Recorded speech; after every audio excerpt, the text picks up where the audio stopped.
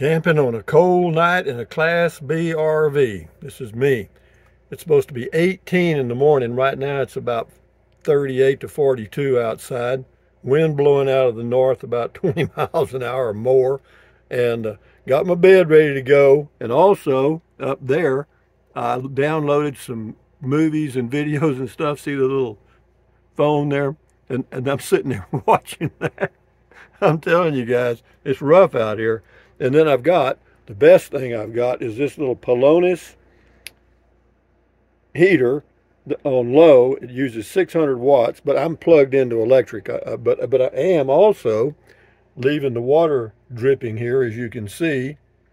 And yeah, I've been monitoring my tanks to be sure I'm okay on that. And what else? Yeah, I got my wine here. That's a red wine. And I got my supper here, a little dip with cheese and stuff and beans. And I'll heat that in a minute. Yeah, this is the real world out here, guys. See how cluttered it gets when you're in it for a day or two? But anyway, from Davis Mountains State Park near Fort Davis, Texas. Yeah, this bed is very comfortable. And what I'm going to do, I'm just going to leave the Pelonis heater on all night. I mean, the temperature has been dropping. Again, it's on low. Don't you love the way I'm doing this video?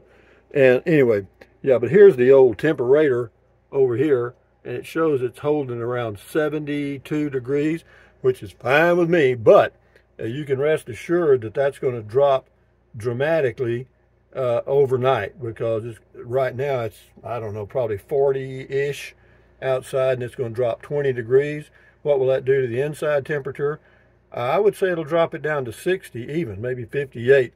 But yeah, we just don't want anything to freeze. We got the water dripping, that takes care of that.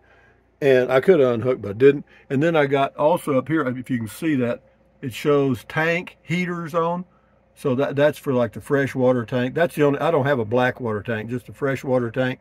And the freshwater tank is on the inside, over here, I think. It's like down here, under there somewhere. And yeah, or maybe it's further up. I'm not sure, but it is, all the piping is enclosed.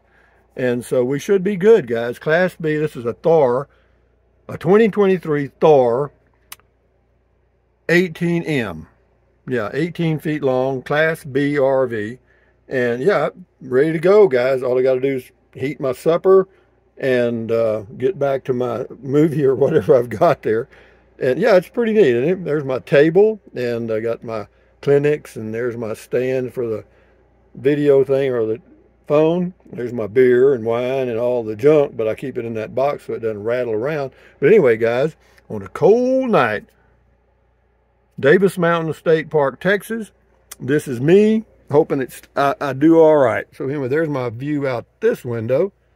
Pretty nice, huh? Not bad for an old cowboy from Texas. But anyway, with that view in mind, thumbs up. Carpe diem, adios, bye-bye, buy anything you want. Use the Amazon link, drink plenty of water, stretch, walk, stand guard at the door of your mind, and enjoy your life. Mainly enjoy your life your way. Bye.